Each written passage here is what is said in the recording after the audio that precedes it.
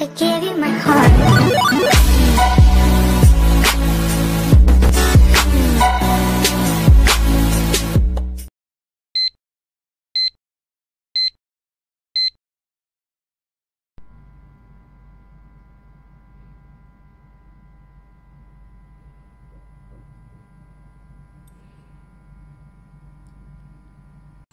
Hi guys! Welcome back to my channel. It's been a while. So, eto tayo. Ngayon, kakain tayo ng black noodles. Here. Yes. And, kumuha rin ako ng fried egg na muntik na masunog. So, let's try.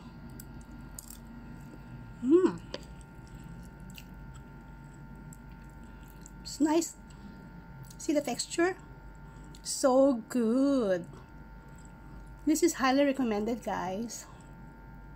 It's really nice. So you can try it. Any supermarket you can buy.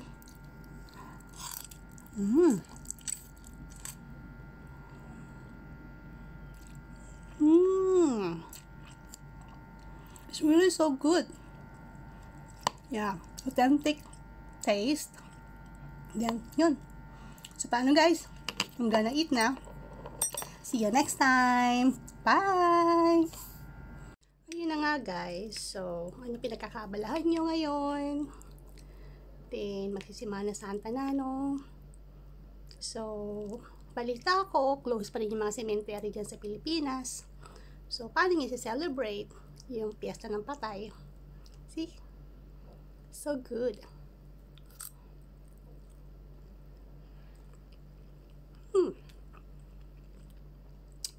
So, maybe I can suggest you guys na earlier, pwede nyo dalawin yung mga mahal nyo sa buhay sa sementeryo, or you can just simply light up some candle and prayers, diba? Yeah. Yung mga importante ay yung maalala natin sila and yung ipag-pray natin sila, diba? So good talaga to. Super nice.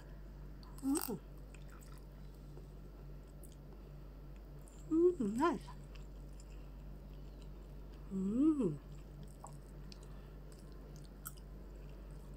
So good. Galing. So authentic. Yeah. Masyado akong fan ng mga Korean food, kaya alam ko kung authentic or medyo artificial yung flavoring. But this one is really super good. So nice. Kaya nga, mauubos ko na siya. Actually, sa isang pack, meron siyang 5 packets inside. And, yun mo, ang dami niya, as in. I think this one good for 2 persons kapag medyo mahina ka kumain ng noodles. But for me, I love pasta, I love noodles. Kaya, I can finish it everything. Alam mo yun. Ayun. So, ano pag-uusapan natin? Kwentuhan tayo. Last time, I tried na mag-live. But medyo failed. Kasi, I don't know. Siguro dahil hindi pa ako sanay, hindi pa ako marunong mag-live. So, maybe next time, we're gonna do that. Diba?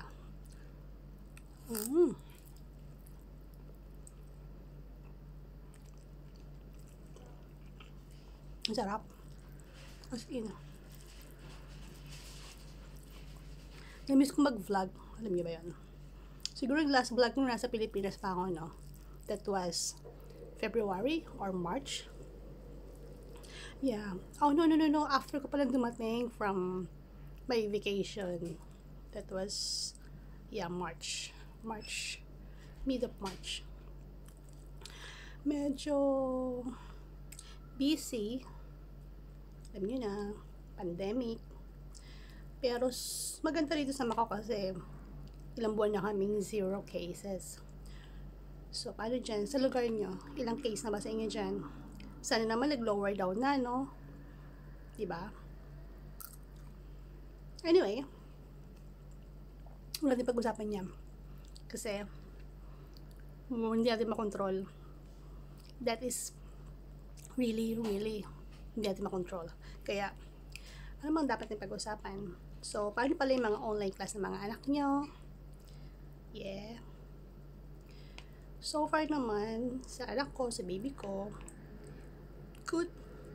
Yeah. Favor ako sa online class kasi syempre, di ba? Mas safe and alam mo naman yun sa Pilipinas, we cannot control yung mga social distancing and whatsoever. So, mas okay na yung ganito, di ba? Safe.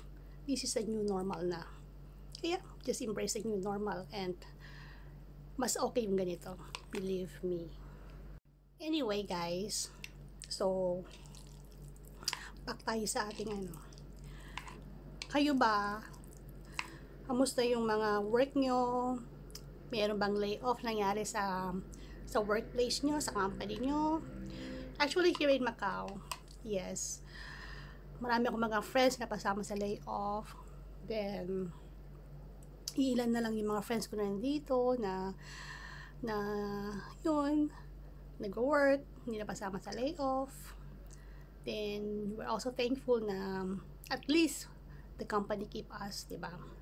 And yun, blessed pa rin kasi syempre, despite the fact na sa Pilipinas, apektado yung mga family natin, at least, nakaka-help pa rin tayo, diba?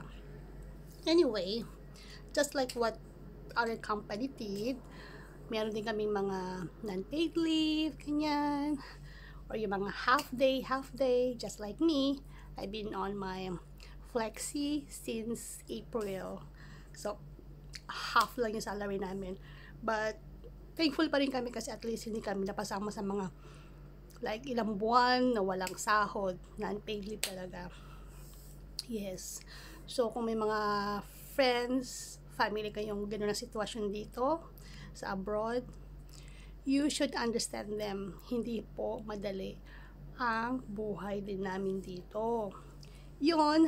So, anyway, siguro nakikita nyo bago yung background natin. Yes. May bago po akong flat. So, nag-move in na po ako. Kaya medyo busy tayo, you know. Yun. So, kung natin pag-usapan, next topic natin yan. Sa susunod kong vlog yan. I-house tour ko kayo. Anyway, so, yun na nga guys. Kung meron kayong mga family and friends na nasa abroad, na they also facing those difficulties right now, bigyan nyo sila ng lakas ng loob, na huwag susuko, ganyan. Huwag tayo masyado mag-demand kasi they also facing problems and, you know, hindi rin ganoon kadali ang mabuhay sa abroad ng may mga ganitong problema. Isipin nyo, wala silang mga family members or kapitbahay dito na pwede silang tulungan. Kasi, actually, lahat ng OFW ngayon dito or lahat ng tao, they also facing difficulties. Which means that, you know, siguro kung hindi ka napasama sa mga, or kung buo pa yung sahod mo, you are very blessed, diba? Kapag ka ganun. Pero I don't think so na may ganun pa din. Kasi even higher management right now, until now, same. Ganun pa rin, meron pa rin mga non-paid leave or yung mga half lang na sahod na tatanggap. But anyway, at least, diba? Even though like that ang situation, blessed pa rin. Yeah. Let's thank pa rin sa ating Panginoon na at least we have this kind of job and the company still keep us. Diba? Yun yung pinaka-importante sa lahat. Ayun, naubos ko na po yung Korean black noodles. So, may ginawa pala akong empanada. Here. This one is, I used the, alam niyo yung, pastry puff. Yeah. Kung makikita nyo, ginawa ko yun last time. Pero ginawa ko tuna. So, this one naman is, ang nilagay kong pinaka-feeling niya inside is yung giniling. Yeah.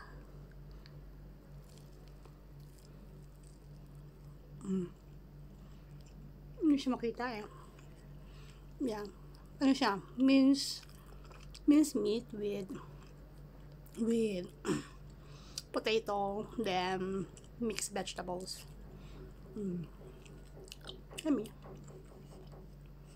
Yeah. Baka nagtatanong kayo, bakit ang dami kong kumain? Yeah. Guys, tapos na ako sa aking weight management. So, it's been ilang months na ba? December ako tumigil eh. December 6.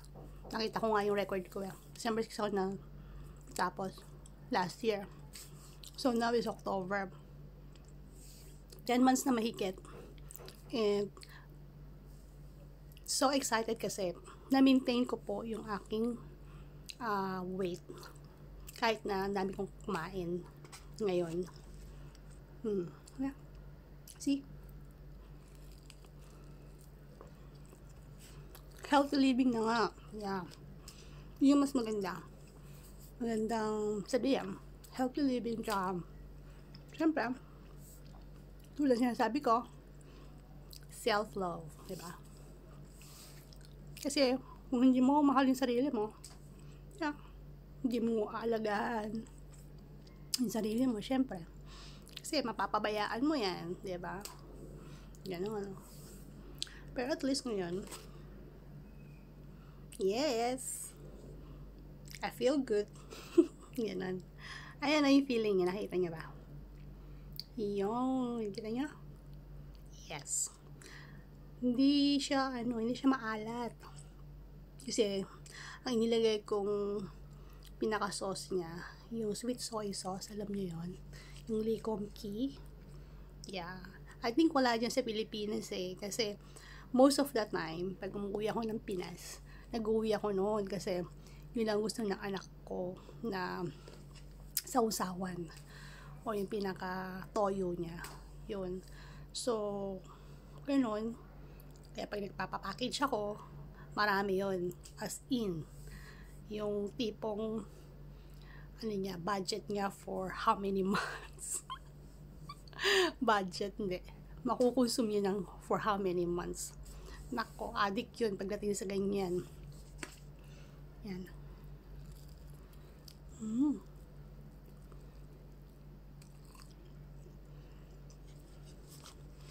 Kayo ba, during lockdown, ano bang ginagawa nyo? Anong pinagkakaabalahan nyo?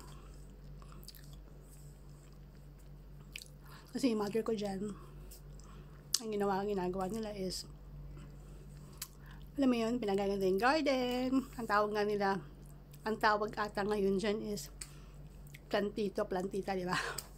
And then yung mga halaman, sobrang mamahal. Kasi nga, nauso yung gardening, di ba? So, which is good, at least, mapapangalagaan natin yung environment and love the planet. Isa sa mga mottos na gusto ko. So, ayun guys, naubos ko na yung 2 empanada. Takaw ko, no? Anyway, yung last ko kasing kain kanina is morning. I think, oras ba kumain na sa opisina? 8 o'clock? Yeah, 8 o'clock. See? Then now, 5 o'clock. Yeah, nag-IF ngayon. IF is intermittent fasting. Alam niyo yun? Kasi pumabagal yung aking metabolism. So, nag-turn ako sa ganitong diet. Para at least, maintain pa rin, di ba? Kahit marami kang kainin, nandun pa rin. Mamimaintain mo pa rin yung nilose mo or yung mini weight management mo last time. Ayun guys, so paano? Ulitin ulit. Medyo nabubulol ako ngayon eh. Medyo parang hihikain nata ako. Kaya medyo kinakapos ako ngayon ng hininga. Anyway, paano naman kasi guys? Pagka uwi ko, naglakad lang ako. After how many months? Siguro ngayon lang uli ako naglakad ng from work hanggang sa bahay. Wala lang, na-miss ko lang mag-walking.